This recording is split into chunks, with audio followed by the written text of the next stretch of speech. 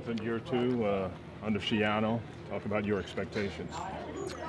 The goal is always the same, you know what I mean? Trying to bring a championship to Tampa. But right now, focusing on this off-season program, finishing up this week strong with our kind of mini camp / OTAs, and it's going good. You gotta maximize your time, be very efficient with it. Every team in the NFL has the same amount of time we get on here on the field and in the meeting room. So it's about us being efficient and getting as much done as we can, so we go into training camp prepared. Second camps with Josh, you notice the difference for him, Josh Freeman? Absolutely.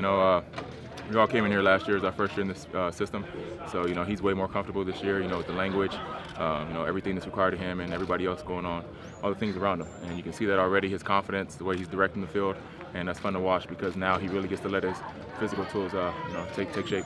The comfort level, the confidence, is that how this offense has evolved the most?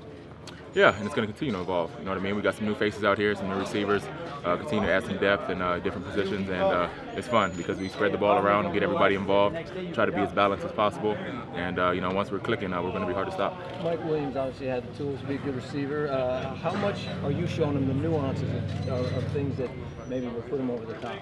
It's just simple. I just try to be a professional each and every day. Show Mike about bringing your work pail, your lunch hat every day, or your lunch pail and your work hat every day, and just coming out here and working hard, working on the technique, having a beginner's mentality. Taking notes in meetings, doing everything you're supposed to do, and no matter how many years you've been in this league, there's always room for improvement. And so I come out here working in my craft, and he sees that. These young guys see that, and I don't want to be good. I want to be great. And so when you bring that energy every day, other guys feed off that. Hey, I know it's early. What have you seen from Mike Glennon to this point? Kid looks good. He's sharp. You know what I mean? He's very cerebral. This is a system that takes some time to get used to, but he's doing a good job with it, handling it well. We're throwing a lot at him, and he's soaking it in. So obviously he's a big, tall guy, strong arm. He's going to definitely have that depth in that position that we need. So it's good to see him do well. Let's talk about your respect level for Mr. Reeves and how excited you are about him and another passer. Yeah, again, our organization's done a great job, in the offseason the last couple of years. Just continue to add depth, bringing in key pieces that we need. Darrell's going to be a big part of our defense. With the other faces, bringing Deshaun in here as well, and they're going to shore up that secondary.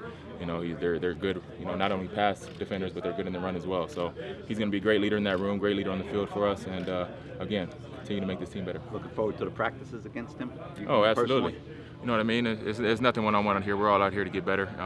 Whoever we're matched up against, we do what's asked of us as a team, and so.